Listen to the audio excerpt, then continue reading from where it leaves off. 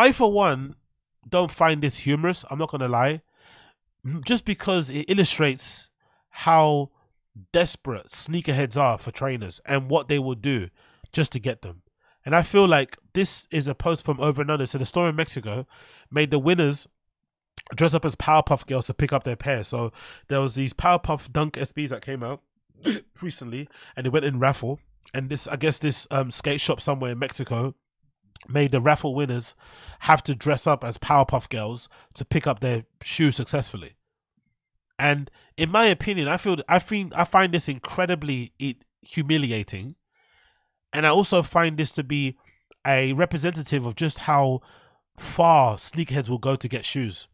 I said it earlier, I think on Twitter, that I honestly do think if you told a sneakerhead to go down on their mum to secure a pair of hype sneakers, I think they'd do it. I think if you told a reseller, a sneakerhead, that you would give them the shoe for retail if they licked out their mum, they would fucking do it in a fucking heartbeat. Even if their mum didn't want to do it, they'd do it by fucking force. Sneakerheads are fucking pathetic, I think, in some respects. The way they fucking bend and kowtow to sneaker companies, and the way they suck up to them for the shoes, the way they let them get away with fucking murder, Nike being a biggest proponent of it, right, over the years. The fact that, for whatever reason, sneaker culture has become like $1 billion industry, and for some reason they continue to create these artificial levels of scarcity. They don't need to make limited edition shoes. They could easily make enough shoes to satisfy demand, but they purposely create artificial scarcity to make people queue outside, to make people fucking fight for raffle entries, to fight in queues, fight each other in the fucking queues physically, stab each other, kill each other, right? Inflate the fucking resale market, make people fucking remortgage their house and buy fucking shoes. It's awful. These brands get away with fucking murder and nobody fucking says anything about it because they just want the shoes. They all want the shoes. And look at this. This guy's willing to fucking embarrass himself, turn up to this Mexico store wearing a Powerpuff outfit with his fucking man tatters out, like, for the shoe. Like, honestly, do you have no pride? Do you have no self-worth? Are you not embarrassed?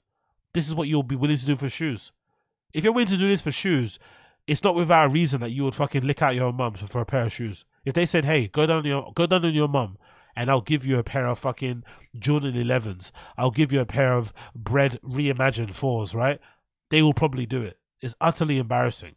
It really is. I don't know why this triggered me so much, but I know it's just fun and probably it's not that deep and it's lighthearted. But for me, it's proof that sneakerheads will do just about anything to get their shoes. And this is proof. This is fucking Mexico. This isn't even like in America or somewhere or here in the UK. This is Mexico. And this is proof that sneakerhead desperation is something that exists everywhere. In any fucking location. And I absolutely hate it. I really do. And I think the dunks are fucking terrible anyway. They're not even that good. The best thing about the dunk is the fucking heel tab with the eye on it. The rest of it is fucking shit. They're not even that good. They're not even good enough to warrant getting dressed up like this. Like, what is this? Honestly. Horrendous, man. Horrendous. I fucking hate it all. I hate it. I hate it. I hate it all. And then, of course, to make it worse, we've got this video, courtesy of Over and Under, that features a skate shop called Crook Skate Shop. And skate shops do this often, right? Where they will have guys in the store purposely break the boxes like this to not encourage people to resell. Because I guess the idea is Dunk SBs are made to skateboard in and they don't want resellers. They hate resellers. So they'll go and break up the boxes. So when you're buying the shoes, you can't resell them.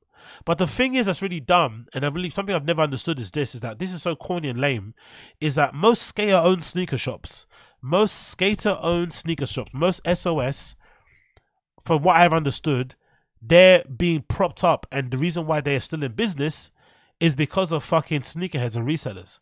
If these guys didn't have Dunk SB accounts or SB accounts where they could fucking sell limited edition shoes, no one will give a fuck about them. Most of those stores go under, especially the ones that lose their Nike SB accounts.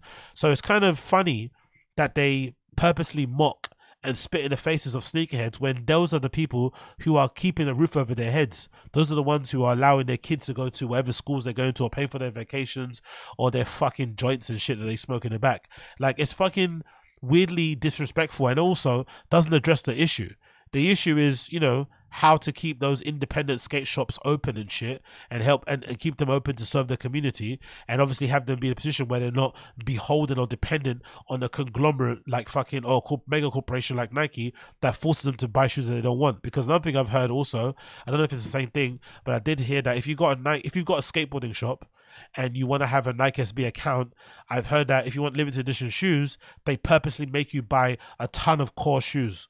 So if you want all the limited edition shoes like the Powerpuff Dunks, they'll make you buy all the black and white basic Dunks they release and all the other SB shoes they have under their range.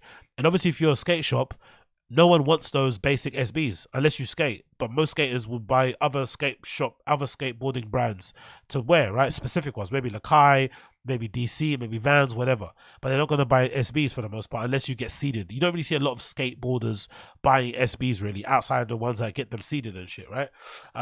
They mostly wear skateboarding brands. So you get skate shops that want limited edition shoes to bring foot traffic into their stores, but they get forced to buy core GR stuff. The core GR stuff is way more plentiful than the limited edition stuff. The core GR stuff doesn't sell because skateboarders don't wear SBs for the most part. And then the sneakerheads who you want to come through your door to buy the limited edition shoes and you hope will get into skateboarding, they don't want anything else. When sneakerheads go in to buy SBs, they just buy the SBs and they leave. They don't want decks. They don't want grip. They don't want tape. They don't want fucking nuts and bolts and shit. They don't give a fuck.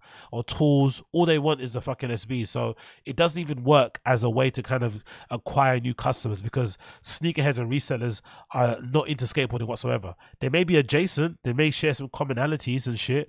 There may be some crossover, but there's nothing that interests sneakerheads into skateboarding, and there's nothing that skateboarders will be interested in when it comes to sneakerheads. So I just find it utterly disrespectful they do this because I feel like, again, sneakerheads are the reason why these guys have businesses and they're able to keep a roof over their heads.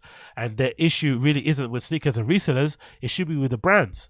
The brands are the ones that create the artificial scarcity that makes SBs so valuable and that drives up their value and that makes them want to buy them and resell them. It's the brands that do it, not the fucking resellers. The brands could easily completely eradicate the resale market if they just made more shoes.